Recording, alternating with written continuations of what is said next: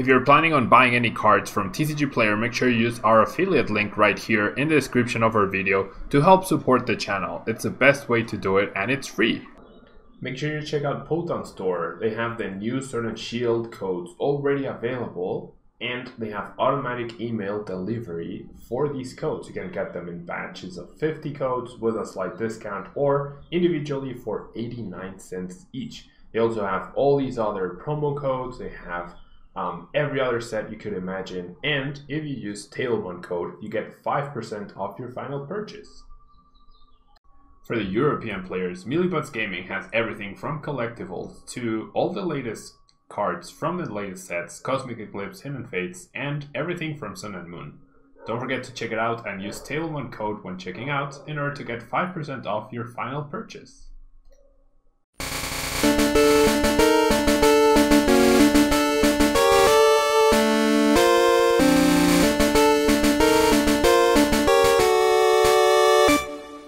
Hello everyone and welcome finally to another day of Road to TCG Worlds 2020. Thank you so much for joining me today. We are going to be playing with the OCEANIA International Tournament decks that just happened this weekend.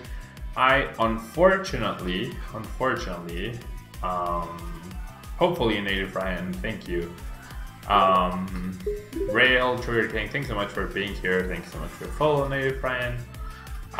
This was first place indeed. Charizard best. So yeah, OCEANIA International just took place this weekend. It was a nerve-wracking weekend for me because my travel award for the European International, which is the next one, was on the line, and I needed a combination of results from other people since I was not there to just get championship points and secure it myself. But yeah, it all worked out in the end. I don't think I'll be grinding as hard in quarter 3 and quarter 4 as I did in quarter 2.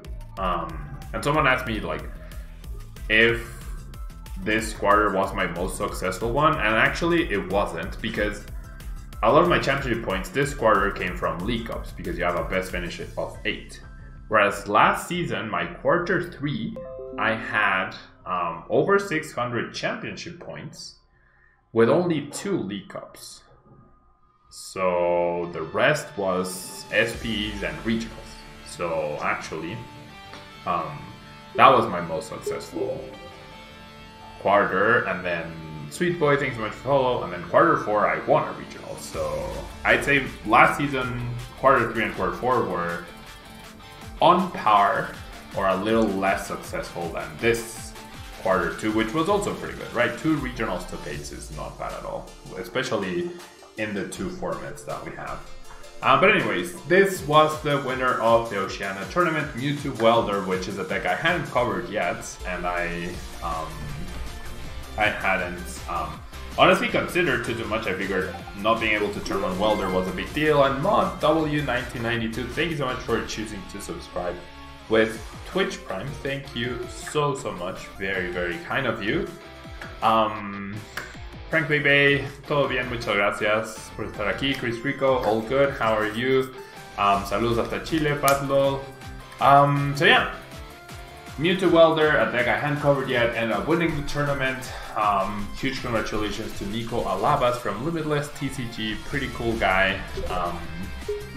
The Alaskan Hero, wow, thank you so much as well for resubscribing. 23 months, almost 2 years of support. Thank you so much.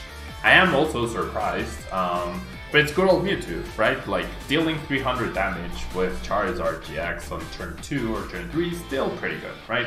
And you don't need to Welder on turn 1 to accomplish the turn 2 Flare Blitz. You just need to attach an energy to a Mewtwo, so there's definitely merit to that. So we have Mewtwo with the Perfection ability, which allows us to use any of the attacks of all the other GX Pokemon we have in here, meaning we can Jumping Balloon or Puffy Smashers to punish other GX decks. We can Venom Shot to snipe on the bench. We can Beast Raid, but we probably won't. We can Jet Needle, but we probably won't. But we can definitely Stinger GX, where we both shuffle our prizes and we each put 3. So it's very nice against the mill decks, the Cinchino mill deck. We also have Reshiram for Outrage, Flare Strike, and Double Blaze-GX, which can be important against Obstacle. We have Magcargo-GX Lava Flow, along with Burning Magma GX, which is also great against the Mill decks. We have Charizard-GX Flare Blitz, which is insane. And we have Solgaleo-GX Turbo Strike and Tag Purge and Clear Vision as well. So a lot of different options. We have the Baby Blound to spread 12 damage counters after we put ourselves at 3 prize cards with Stinger. We have Victini V as well for energy recovery and spreading flames, and also Energy Burst for 30 damage to punish high energy Pokemon. And it's a 2-prizer that can 1-KO Zacian that has 3 energy for only 2 energy, so that's also pretty good. And of course we have our Jirachi engine with switches, Jirachi and Escape Boards. We have the Welder, the Single Professor's Research. I believe this and the Victini are the only 2 new cards along with a Quick Ball. So I guess 6 total new cards from Sword and Shield. If you wanted to invest as little as possible into upgrading a deck that already existed, this is probably one of the best decks to do so. So yeah, let's jump into the ladder and see how many games we can win with this deck. Victini V is not necessarily a better Volcanion, but it's different. And it's great in that it can 1-KO Zacian V, which is pretty awesome, right? Brave Birds Battle indeed. Brave Birds is my current team. Angie Joe plays, thanks so much for the follow. Thanks so much for the kind support this morning. Great start to the stream. Great start to the stream. Basic Mewtwo Welder with Victini V for the Keldeo-GX. Yeah, for Keldeo-GX. I mean, Charizard. I don't think Keldeo-GX. Okay, so do we want to go first with this deck? I don't think so. I don't know. Was Nico, was the winner of the International going first? Or was he going second in his games? I honestly don't. I haven't been able to watch the games. I was on vacation, so I don't know. Thanks so much for Luminonion. It was more than a stipend. It was a travel award, so that was really nice. Yeah, I was guaranteed a stipend no matter what, but there's a huge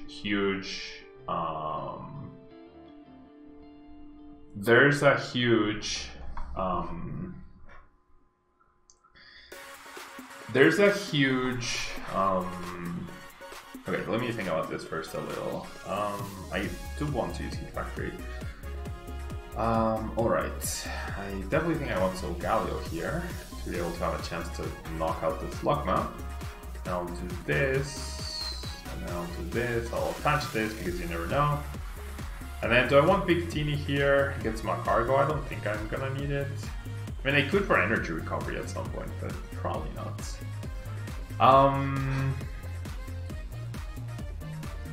No Welder. No Welder, but that's okay, I guess. No nothing though. That's like the bigger problem. No nothing. But yeah, Keldeo-GX is no longer a thing. I forgot what I was talking about. Going first is still good in theme. I don't know. I think going first is bad. It's good against ADP to be able to Flare Blitz before they can alter creation. That is true. That is true. But I mean, that's a specific situation, right? If you against an unknown opponent, which one is it, right? Which one is it?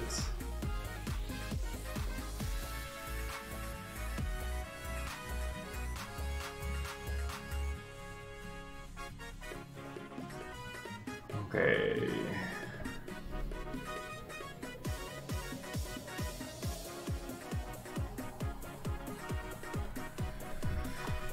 Alright.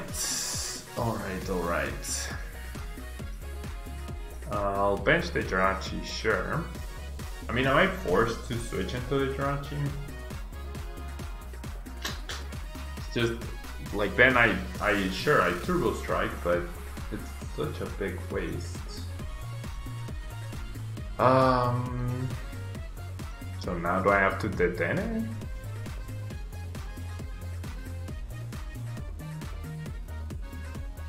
I guess I'll let it change. I have switches, I have skateboards. I do lose a bunch of energies, but that's probably okay.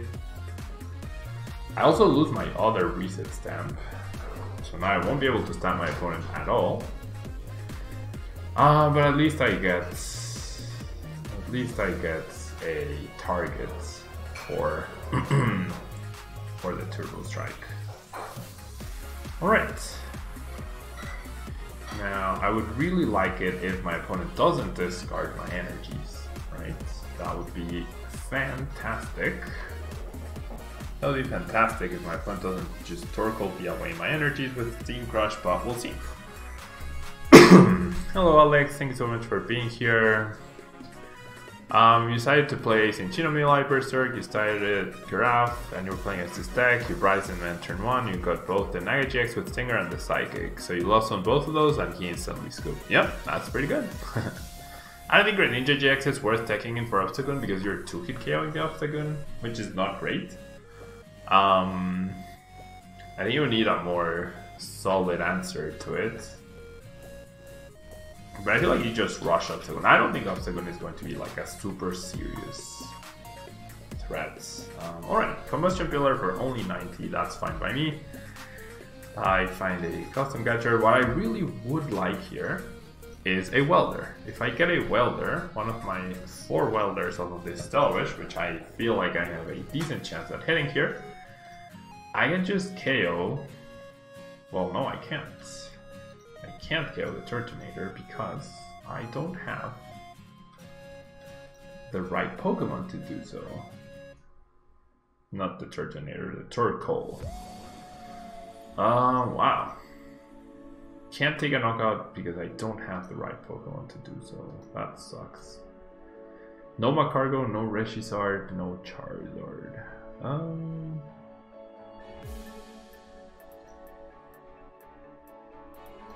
I mean, sure. I'll still go for the Turbo Strike. No KO, but that's okay. My opponent's start is also pretty slow. And then, sure, we might get 2 energies stripped off, and sure, we might have to retreat, but then I Turbo Strike them back on, and it's not the end of the world. Misslash into Cross Divide could be devastating for Goons. Possibly. Yeah, I don't know. I don't think, like... Obstagoon doesn't seem that great overall. In choosing to go first or second comes down to preference. I don't think this is a decision based on preference though, because there's a clear disadvantage to going first if you have a mediocre hand, right? Like choosing to go first, if you just go draw pass, is just as if you were choosing to go second, except because like next turn, sure, you'll play your supporter, right? But then your opponent gets a turn 1 of supporter, so you're essentially gifting them a turn 1 of supporter by you choosing not to play a supporter. So I don't know, I don't think it's a matter of preference per se. Okay, so how much do I value these 2 energies? Given my opponent's current side of the field, not too much. Not too much. I feel like I would want to keep 1 energy, so I'm gonna lose. I'm gonna lose now my 2 Great Catches, but I think that's okay. I do find the switch. I don't even think I need to Stelwish, but this is the right way to do this. Sure, I'll grab this just for discarding purposes. And then we'll go retreat. And we will... Okay. 1, 2, 3, 4, 5, 6, 7, 8, 9, 10, 11. I have 1 energy left over. So is it worth it to power up a fresh Mew3 with 2 fires? I think it is. I think it is, because I get to prize, I have a chance to get the Reshiram. Don't think I need Psychics at all. And like my opponent's just overall game plan hasn't been super threatening at all. He committed so much to Torkoal that now these guys are not real threats, honestly. About Station ADP decks, do you think it's more viable and safe playing custom or Pokemon Catcher Fragard? I think the more successful lists were playing custom catcher, but I don't know. I mean, overall, if you flip double tails on 2 Pokemon catchers, that's gonna feel very frustrating, right? But on average, you should be flipping 1, right? Of 2 Pokemon catchers, you should be flipping 1 heads. So that's 1 ghost effect for 2 cards. And custom catcher is 1 ghost effect for 2 cards. So on average, they're about the same. Custom catcher has the increased consistency of being able to play 1 to draw the extra cards, which can sometimes be useful. Pokemon catcher has the advantage that you don't need both in your hand, right? And when Professor's research is now oh my gosh, the GX attack. Oh, I forgot about the GX attack. Oh, I forgot about the GX attack. Oops. Okay, I have 2 turns to win though.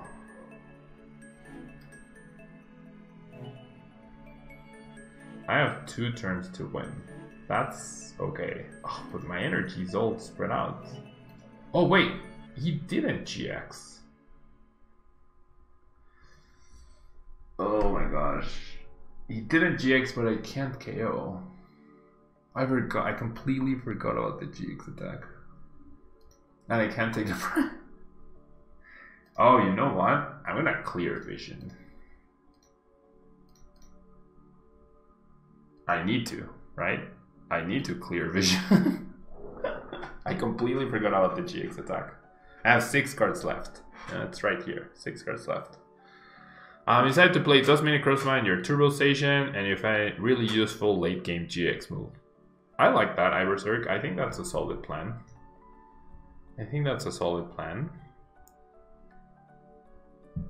Because you can hit for 300 for the 3 energy if you have 2 Berserker and a Vitality Band. Yeah, that's true. Okay, so I am going to lose the Mew3, but that's okay. I think. Oh no, I didn't even lose the Mew3. Oh, so now I should be able to win, right? Yeah, now I should be able to win. Good thing I hadn't GX though. Good thing I hadn't GX'd. That could have been really bad. Good thing he didn't GX. I think that was greedy actually from my opponent not GXing there. I mean, now I can't 1-hit KO because my Reshiram is still prized, but that's okay. I think. That's okay. He shouldn't be able to 1-KO this Mew3.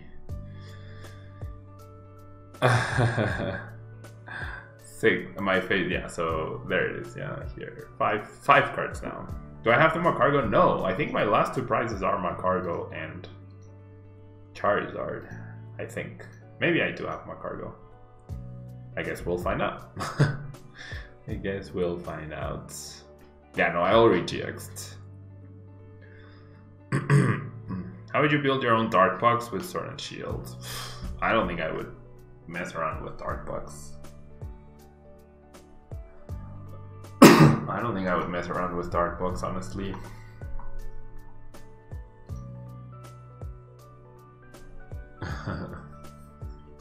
Like, if you want to play a Dark deck, play Obstagoon. Okay. Well, I guess I won't find out. Well, no, I will find out. Okay, so I do have Magcargo. Good. I do have Magcargo. I want to retreat. And just Turbo Strike with this person. Maybe I can get the Charizard now. But yeah, Magcargo is in there, so this is fine. If my opponent had GX that turn, I'm fairly sure he would have won, maybe? Maybe not. Maybe not. Wait, did I have the Charizard to KO that turn? I don't know. This is very confusing. But we've won, so it's fine. Poorly played though. You can clearly tell that I've been away on vacation for a week and didn't play any Pokemon for a week. Yeah, I need to get back on the horse. Need to get back on the Pokemon horse. Weakness to grass is the worst, yeah. Yeah, I do have Magcargo in the deck. Do you think playing a Latios-GX is worth considering it's in Chinomill? No, though. I mean, it's just... No, I don't think so, because you need the fires for Magcargo, and if you're GXing with Latios, you're exposing the Latios, you're exposing 2 prizes, and You're not GXing with Magcargo, so no, I don't think so. I don't think it's worth it.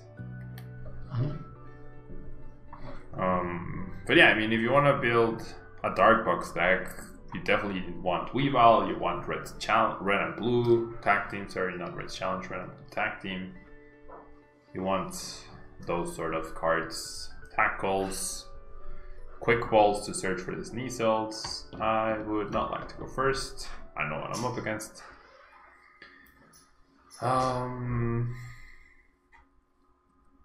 Yeah, like I was definitely winning the last game for sure. I was definitely winning the last game for sure. Okay.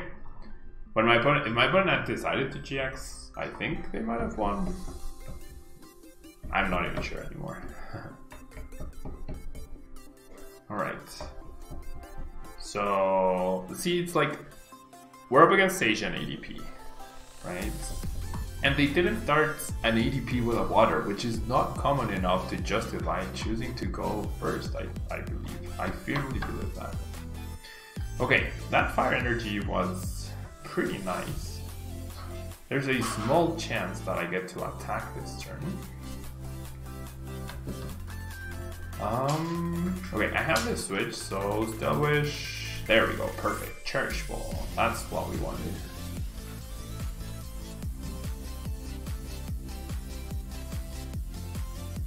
Alright, so now I get to grab some Solgaleo. Now I get to attach a Psychic. I get to switch. And I get to Diddy Change, hoping to find a Quick Ball or a Cherish Ball in order to power up a Mewtwo. That is not the case, however, Victini is potentially just as good. I don't wanna... No, I do want to play the Giant Hearth actually. I think I'm gonna have to give up on the Reset Stamp. No, let's keep the Reset Stamp for now. Let's keep the Reset Stamp for now. And let's go ahead and Turbo Strike. I mean, 2-hit KOing a Station before it can even attack is pretty great, right? And I'm okay powering up the Victini because it's a great answer to Stations. So see, like, even against ADP, look at the difference in turns. My opponent went bench, bench, attach, Intrepid Sword, which is pretty solid, right? But if you can go bench, bench, search for ADP, research into an ADP, attach to ADP, and then pass, that is much better, you know? That is much, much, much, much better. I don't know.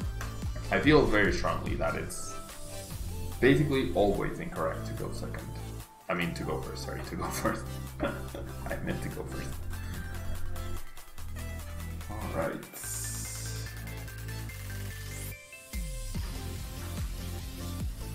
Alright, so I don't have my own Fion, so I will not be able to KO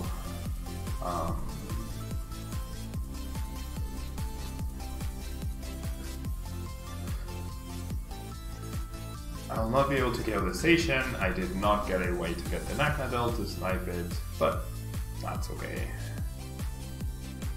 That's okay. Because my opponent doesn't have the KO here. And I had the Naganadel prize, so even if I could have, I would not have been able to. Yeah. Too bad the Dragon Naga was priced, but good, like good catch I Berserk, but I couldn't even if it wasn't priced, I would not have been able to do anything about that. I am going to Collinsville indeed. I am flying in there on Friday, but I'm flying to a, like, this Thursday is Pokemon Day, and there are a couple of surprises I have for that day. One is like a cool announcement in something that I was involved in, that I signed an NDA and I can't talk about until that day.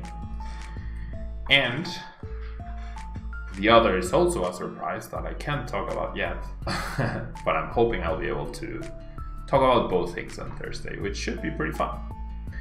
Why were so many people choosing to go first?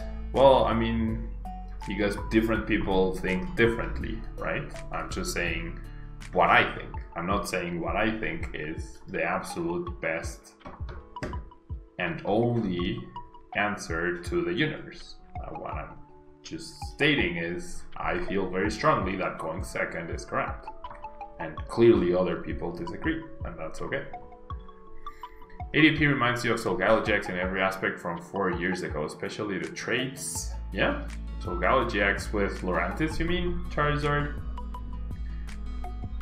There are scenarios where going first is still beneficial, of course. Like, there's definitely, without workable hand, going first can still be good. But that's the thing, you have no guarantee of what you are going to have in your hand. Whether it's going to be useful or not, whether that beneficial scenario that you are hoping to get, it's completely random, right? But a beneficial turn one when you can play a supporter is much more likely. That's my point. Yeah. Nieves Gamer, thanks so much for the follow. Like, if you're going first and you really need to get a 6-second with an energy down, like, are you just going to hope you get that every time? Is that what you play to? Is that why you choose to go first? Because that's not going to be common. Bigger, I might get to the obstacle deck today. I'm playing them in order, yeah? First, second, third, fourth, fifth. So first and second I should be able to. I'm not so sure about third because of the technical issues we had. But if not today, then definitely tomorrow. Although I've been on vacation. I haven't been able to put my head into Collinsville yet. But I will be trying to do so in the next couple of days. I mean, clearly Station has merit to being a contender. Now, great. That's a very nice Cherish Ball. Once again, I'm gonna lose a Reset Stamp without much use, but I guess I can still shuffle that. But no, I haven't, like, this week is my Collinsville focus week. Yeah, but I haven't gotten to that yet. Okay, so no supporter. I could still, so like, I could do this and grab another Jirachi. And I could do this and grab a Mewtwo. Well, what's this going to get me? The professor's research? Well, I'm committed, so. Research, no. It does get me a Welder, however. For next turn, that's not bad at all. That's not bad at all. So we're gonna call it a day here. I do need to top deck a Natural Fire because there's the Chaotic Swell right there. So it's less likely to be utilized. But I mean, I still needed to grab it, I feel. Because it opens up a decent number of top decks. That Absol is super, super annoying though.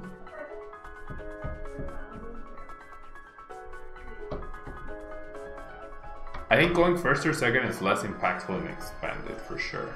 But I think in Standard, I chose to go second every time this weekend at a challenge I went to, and I felt like it was the right choice every time. Do you think Pigrom just didn't perform well because the best players weren't playing it? I don't know. I felt Pigrom is a little underwhelming overall. So that probably, factored in, right? Well, not probably, obviously factored in. I feel like I just pass here. No, I'll get closer to the Charizard play here. Oh, I probably should have switched though. Oh wow. Oh wow, do I? Oh, my Charizard is prized.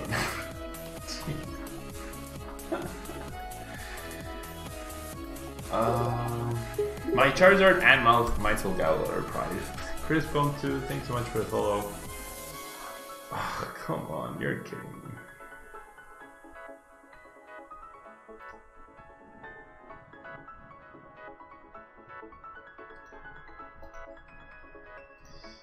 You are kidding me.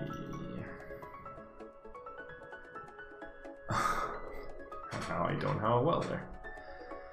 I can't even attack. I can outrage for 10 damage. That is pathetic.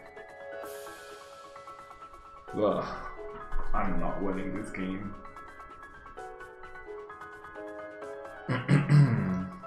Do I just clear vision? I think I clear vision. That feels like the right play. That felt like the right play. Pigrom feels very underwhelming to me. Because having a solid matchup to one deck doesn't mean you're gonna do great against the rest. And the thing is, it's just super predictable.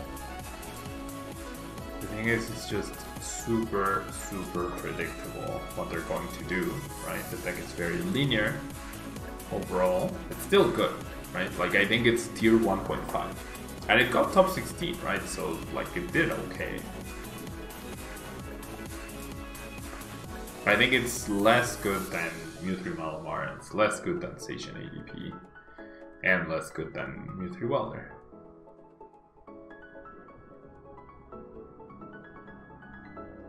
Yeah, exactly, Charizard. It's like, it's a one-trick pony. You know exactly what to prepare for, when playing against it.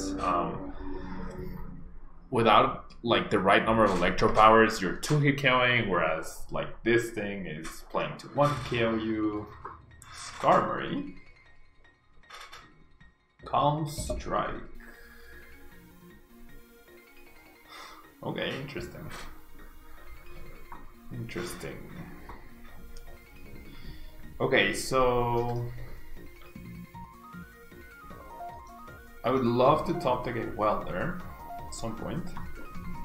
Yep. My opponent smartly doesn't attach to the ADP. And there's the Intrepid Sword. Does even find an energy. Jirachi is awake.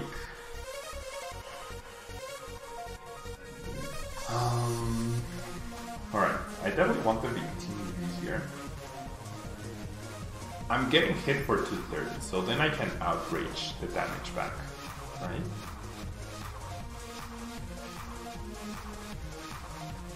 So I'm gonna attack Purge just in case my opponent gets any crazy ideas with the ADP. I'm getting hit for 230 and I'm outraging back for the knockout and attaching to Jirachi, so I have a potential retreat into a Welder Victini play.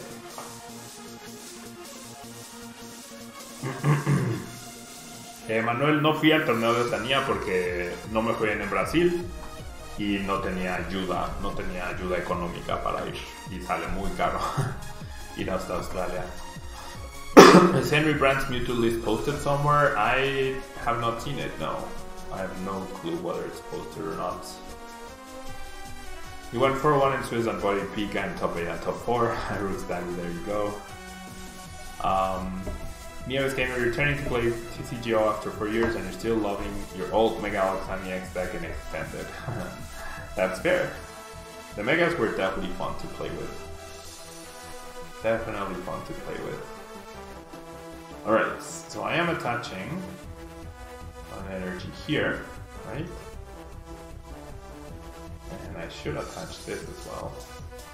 And then let's go Outrage. Goodbye, Station. So now my opponent, with whatever amount of resources he needs to find, there we go. He needed to find switching cards, Metal Patch, at least one, plus an energy, otherwise he would have had to delay, and that would have opened up a possible snipe on the ADP. So all good, all good. We managed to play around the bad pricing with our Latios-GX Tag Purge and not Tag Purge, sorry, Clear Vision GX. I don't know, I feel very strongly about going second. Anyways, that will be all for the Oceania first place deck. Thank you so much for watching. If you're watching YouTube, don't forget to like. If you're live with me on Twitch, don't go anywhere. I will be right back with the second place deck by Blacephalon CEC Ability Reshiram. Be right back.